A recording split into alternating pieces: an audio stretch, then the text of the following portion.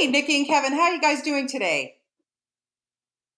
Doing great, thank you. Great. How are What about you? you? I'm great. Thank you so much. Thank you for this show. This is such a wonderful show for kids. And Nikki, I want to start with you because you started your career at Nickelodeon as an intern, and in like 10 short years, look at you now. This is amazing. How are you feeling about how far you've come and giving us this wonderful show? Um, it's really surreal. I'm still waiting to wake up from this marvelous dream, to be honest. No, it's truly a blessing. Oh, go ahead. Yes, I'm sure it is. And I want to know from you first off, how did you come up with this idea for the show? Sure. It manifested itself through homesickness, to be honest. So I grew up. I was born and raised in Puerto Rico, and went to Nickelodeon to start my career in animation. But 10 years, you definitely get homesick a lot. And even though I get to see my family for the holidays, there's certain instances where I'm like, oh, I wish I was home. So through that homesickness, that's how the elements of Santiago came about. I wanted to tell the story of this sort of Robin Hood of the high seas, a good kid who protects others, but all in this magical Latino Caribbean world.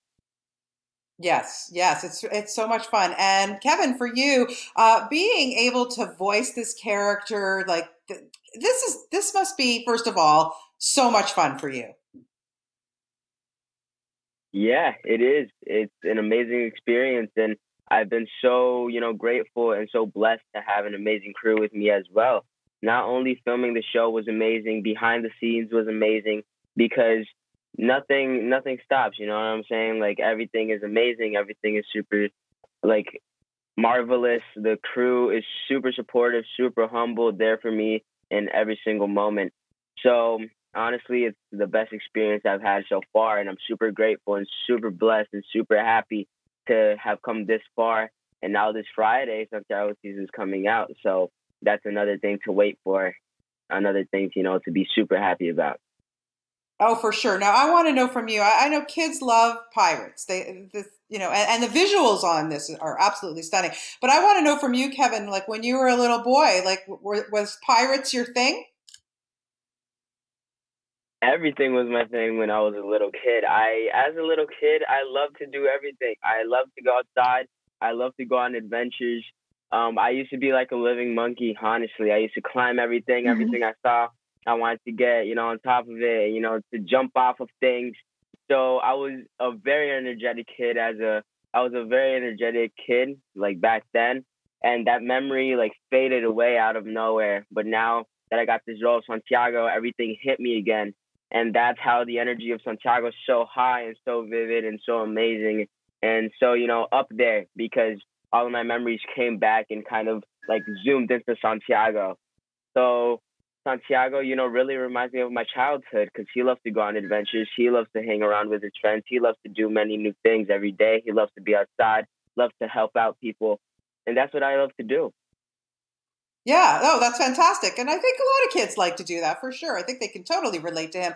Nikki, what's wonderful too about the show is that it's not just in English, it's, there's Spanish. And I think that that's really important. Why did you decide, to do it this way and, to make sure that, I think it's important for kids to be multilingual. Of course. It really came down to authentic representation. I wanted kids, especially kids who come from a home where they alternate between Spanish and English, to see themselves on television.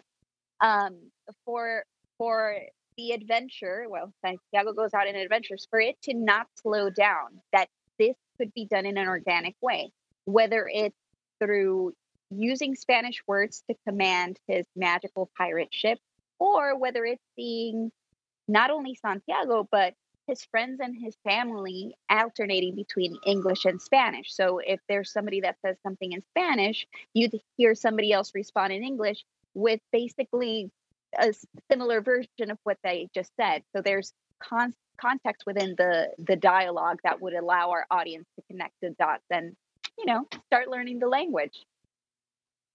Right. Oh, for sure. Yeah, I think it's really good, especially when they're little. They can really grasp it easier and get used to it. So I think it's a Absolutely. great idea. Yeah.